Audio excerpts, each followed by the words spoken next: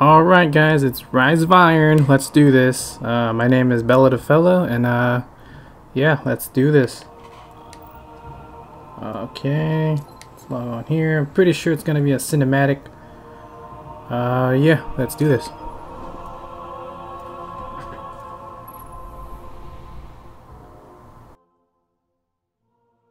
In the years after the collapse, the world had no guardians.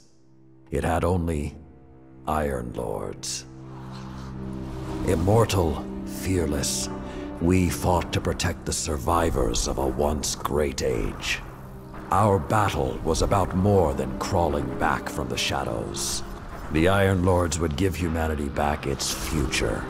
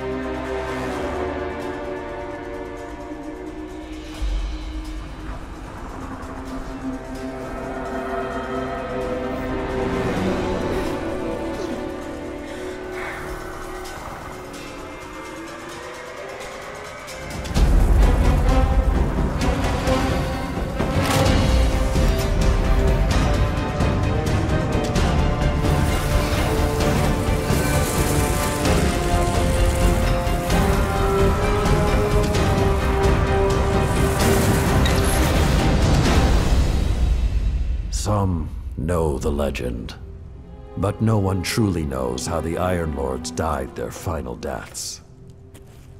That was something you had to be there for, to witness, to remember, to know even heroes can die, and survival is not always a victory.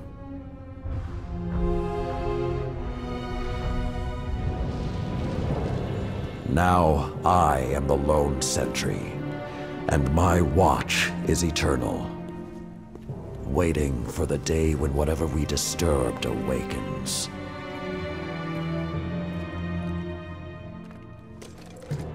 The Iron Lords are gone, but our fight is far from over.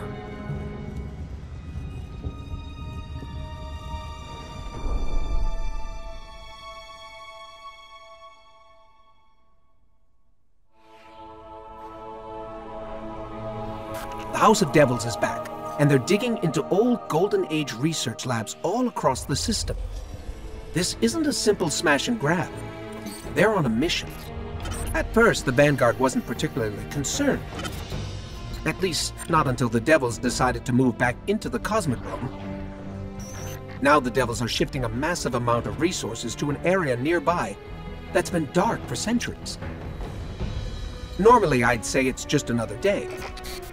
Except, what's really got everyone talking is that Lord Saladin has left his post at the Iron Banner to take charge of the situation personally.